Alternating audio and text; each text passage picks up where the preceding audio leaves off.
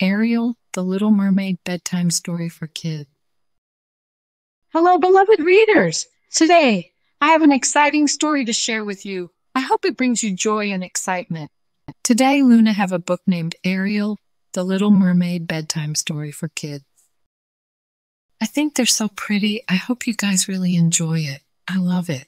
Please give this video a like if you enjoy it, and don't forget to subscribe to Kid channel for more stories. Thank you for reading. So, here we go. Once upon a time, there lived a little mermaid named Ariel. Her father, King Triton, told all the merfolk they were never to go up to the surface because he thought humans were dangerous. But Ariel was fascinated by humans. She loved exploring the old shipwrecks on the seafloor, even if she had to get past sharks to do it. One day, while Sebastian the crab was trying to tell Ariel to keep her head in the water where it belonged, she saw a ship pass by overhead. She went up to the surface to get a closer look. She peeked over the side of the boat and saw a man playing with his dog. It was Prince Eric and his dog Mac. As Ariel watched, Prince Eric's man Grimsby gave him a birthday gift, a statue carved to look like Prince Eric. Just then, a big storm blew in. Lightning cracked and lit the ship on fire. Eric was thrown overboard and hit his head. He was sinking, but Ariel swam down and scooped him up. She brought him back to shore and sang to comfort him. He woke just enough to hear her voice, but didn't see her face. When Grimsby found him, Prince Eric vowed to search the kingdom and find the girl and marry her. He searched and searched, but didn't find her. Because she wasn't in the kingdom. She was under the sea. Ariel swam about, humming, in a daze. King Triton noticed. He asked Sebastian who was the lucky merman Ariel had fallen in love with. Sebastian accidentally let it slip that Ariel had been going up to the surface. Meanwhile, Flounder surprised Ariel by bringing the statue of Prince Eric that had sunk with the ship to her cave of human treasure. Ariel was delighted, but then King Triton appeared. He only wanted to protect her, so he decided he'd have to crush her attachment to humans. He used his magic trident and smashed all of her human treasures to pieces. Afterward, the eels Flotsam and Jetsam came and whispered to her, "Poor, lonely little mermaid. No one understands. Ursula can help you." Ariel went with them to meet the sea witch, who said she could turn Ariel into a human for 3 days. She had to get Prince Eric to kiss her by the end of the 3rd day. If she did, she'd remain a human. If she didn't, she would wither away and become part of Ursula's collection. To pay for the spell, Ursula took Ariel's voice. While Ariel sang, Ursula captured Ariel's voice in the magic shell she wore around her neck. Ursula worked her magic and Ariel's fin turned into legs. Sebastian and Flounder helped her up to the shore. Ariel loved her new legs, but she had to learn how to use them. Scuttle the seagull came by and dressed her up in the tattered old sail from a wrecked ship. Just then, Max came bounding down the shore and greeted Ariel. Prince Eric followed. When he saw Ariel, he exclaimed, "It's you!" Ariel nodded, but when Prince Eric realized she couldn't speak, he said, "Oh, never mind. You couldn't be the girl I'm looking for." But he brought her back to his castle anyway because he thought she'd been in a shipwreck and wanted to help her. The castle servants gave her a bath and a new dress, and she was invited to have dinner with the prince. Sebastian almost got cooked up and served on the platter, but he escaped with Ariel's help.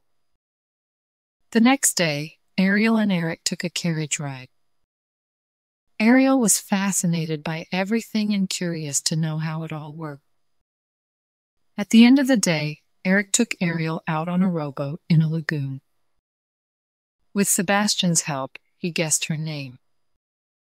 He almost kissed her, but Flotsam and Jetsam were watching, and they tipped the boat over. Ursula had been watching in her crystal ball. "Drat," she said. "At this rate, he'll kiss her by tomorrow, and my plan will fail." So Ursula turned herself into a beautiful young human named Vanessa and cast a spell on Prince Eric to make him think he was in love with her. The next morning, Ariel went downstairs, but saw Prince Eric together with Vanessa. He announced that he and Vanessa were going to be married on their wedding ship that very evening. This looked terrible. Poor Ariel was going to lose her family and Prince Eric, too. Scuttle was flying over Eric's wedding ship when he looked into a porthole. He saw Vanessa getting ready for her wedding. But when she looked into the mirror showed her true reflection, and Scuttle saw that she was actually Ursula. He flew back to tell Ariel. Sebastian swam down to tell King Triton. Flounder helped Ariel swim out to the ship, while Scuttle told all the sea animals and birds to stop the wedding. Dolphins jumped up and squirted Vanessa. Birds dove at her, and starfish leaped up and stuck all over her. When Ariel climbed over the rail of the ship, Scuttle pulled Vanessa's shell necklace off, and it crashed at Ariel's feet. Ariel's voice floated back into her. "It's me," she said. When the shell smashed, it broke the spell Ursula had over Eric. He ran to Ariel. "Ariel, it was you the whole time." He went to kiss her, but the sun dipped below the horizon, and Ariel turned back into a mermaid. "You're too late!" Ursula cried as she turned back into her octopus form. She grabbed Ariel and dove into the water. Eric grabbed a harpoon and went to jump in after her, telling Grimsby, "I lost her once, Grim. I'm not going to lose her again."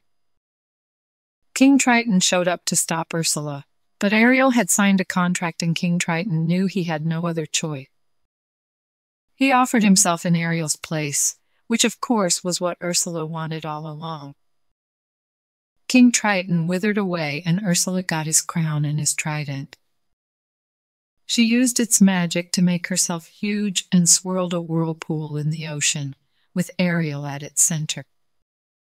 She zapped at Ariel with the trident. But Prince Eric had a plan. The whirlpool had brought up all the old shipwrecks from the bottom of the ocean. Eric climbed aboard one of these and steered its jagged bow straight through Ursula's heart. Ursula disappeared, and all her bad magic was undone. King Triton and all the other poor unfortunate souls Ursula had tricked were freed. Prince Eric returned to his place on land, but as King Triton watched Ariel stare longingly at him on the beach, he said to Sebastian, "She really does love him. There's just one problem: how much I'm going to miss her." He used the magic of his trident to turn Ariel human again. She ran out of the water to Prince Eric, and he spun her around and kissed her. Soon after, they set sail on their own wedding ship. Ariel's friends and family gathered in the water around them. King Triton raised himself up on a wave to kiss his daughter.